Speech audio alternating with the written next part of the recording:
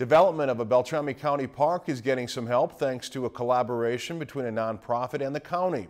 A shooting sports park is planned for an area alongside Highway 89 in Beltrami County. Lacey Monteleone has more.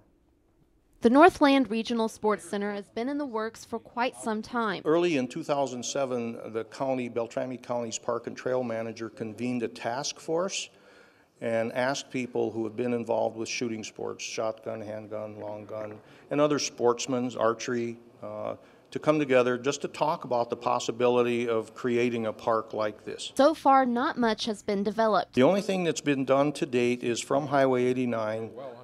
There is a county spec road about 1,000 feet, I believe it's feet, of county road that goes into the park proper itself. A grant from the Nielsen Foundation is getting them closer to their goal. Officials say the project has really been a team effort. I think that we've had one of the best multi-department cooperations that we've seen for sure on parks issues. Those involved in the park plans had to look at many different concerns, including environmental issues as well as sound issues. We're presently just finishing task one of the two task